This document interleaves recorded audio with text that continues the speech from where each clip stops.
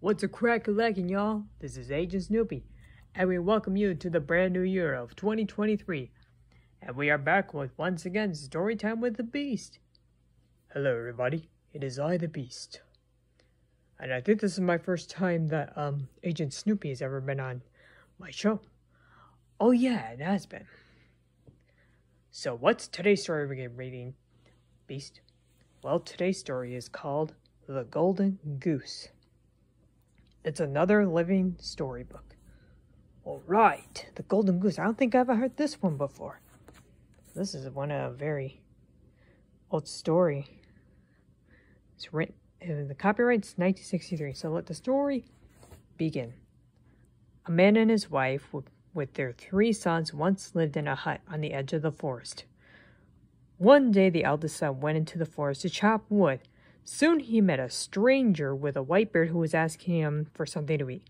But the boy refused, saying he had little enough for himself in his knapsack.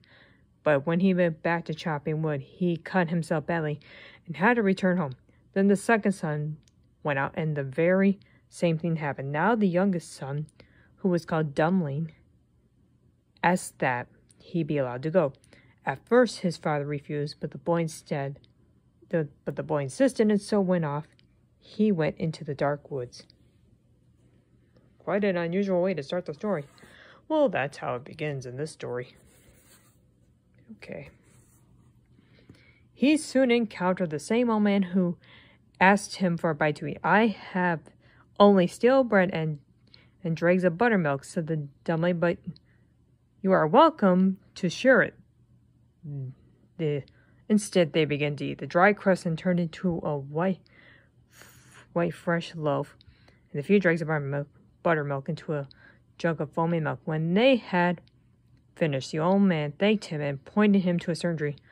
"Chop down that one," he said, "and your kindness will be rewarded." And with that, he disappeared. Dumpling set to work at once with his axe. In his amazement, when the tree crashed to the ground, there laid a goose with feathers of purest gold. So little did that dude know that tree that he cut down belonged to a goose. Exactly. It sure did. It belonged to an animal. Tucking the goose under his arm, Dumpling set out the road to make his fortune. He came present to an inn where he decided to spend the night. When the innkeeper's 2 daughters saw his simpleton carrying a goose covered with golden feathers, they thought, "Why shouldn't we pluck out a few ourselves?" So while Dumpling was waiting for his supper, the elder daughter quickly seized the goose.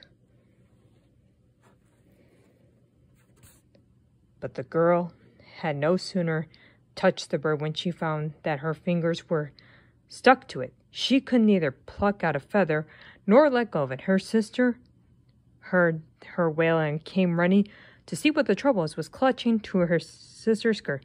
She tried to pull free from the goose, but she found herself held fast also, and no amount of tugging would free either of them. At this moment, Dumpling came in and asked if his supper was ready. When he saw what happened, he promptly picked up the goose and set it down on the road again. The poor girls had no choice but to follow him down the road.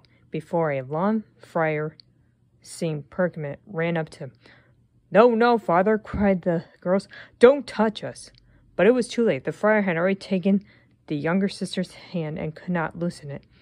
The next person they passed was a farmer in a field. When he saw the odd procession, he too tried his best to unlink them.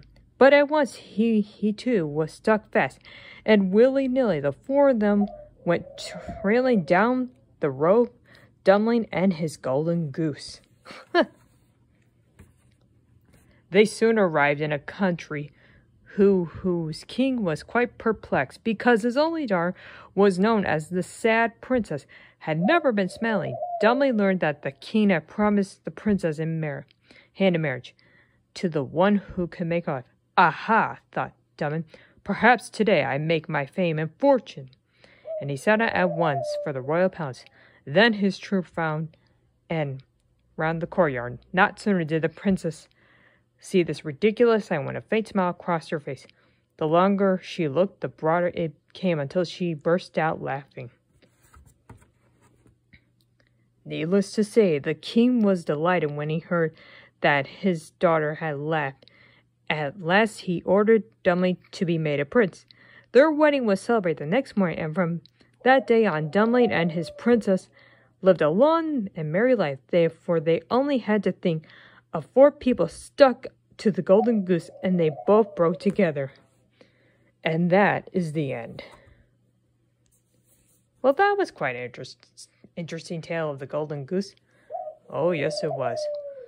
So, we hope you all enjoyed tonight's tale.